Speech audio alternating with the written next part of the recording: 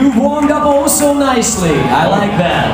Now I have a question that was bugging me the whole first set. What's that? What is it with this blue line? Yeah, I was trying to figure that out too. I thought maybe it was for your fast Amanda? Because you know, is it a new rule? Because I always follow the rules, you know that.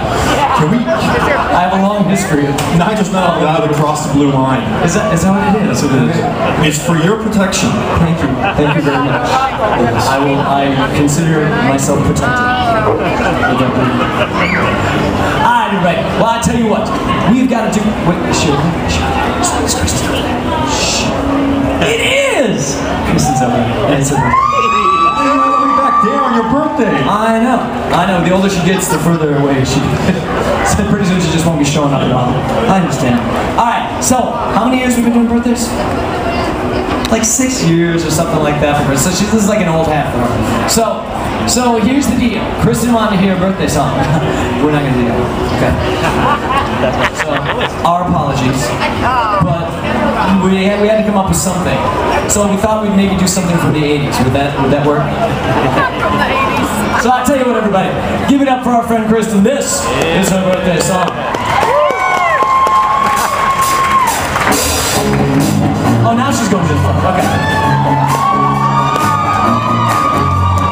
See, this is better. Everybody claps for him.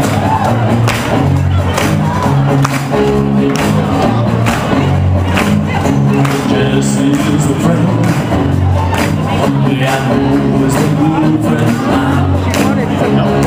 It's always changed to the hard to define. Jessie's got himself a girl and I'm on the big night. And she wants you to go inside.